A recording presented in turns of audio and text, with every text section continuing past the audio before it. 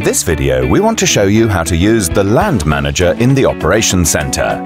This tool enables you to manage guidance lines and boundaries. Within this tool, you can view, create and edit guidance lines, as well as view boundary lines. Go to the Tools icon, open the Land Manager hub.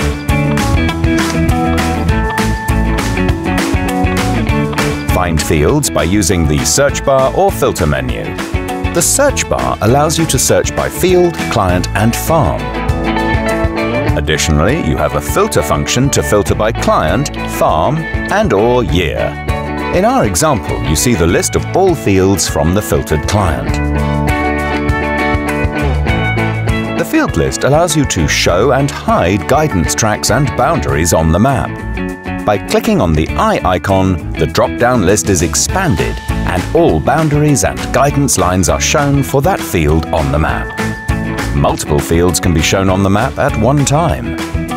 Individual items in the list can be hidden by clicking on the eye icon again, or the entire list can be hidden by clicking on the eye icon of the field name.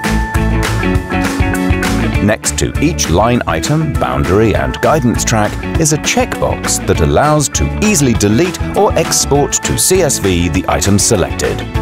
To get more information on that guidance line, click on the name of the guidance track in the list. A pop-up window will open. Here you can edit the track. You are able to edit the AB points, heading, track spacing, snap to boundary or length. Click Done if changes have been made. Finally, you can edit the name and save it. To create a new straight track guidance lines, click on the Create New Plus button. Select Field from the drop-down list, enter the Implement Track Spacing,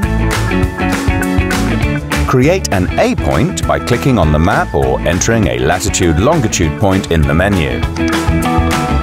Click on the map to create a B point or enter in a heading in order to create the AB line. The heading can be adjusted as well as the latitude-longitude values.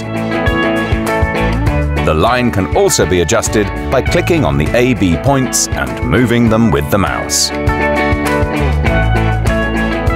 Or by checking the Snap to Boundary box. Click Done. Name the guidance track and click on Save. All changes are now saved and the new created line is added in the fields list.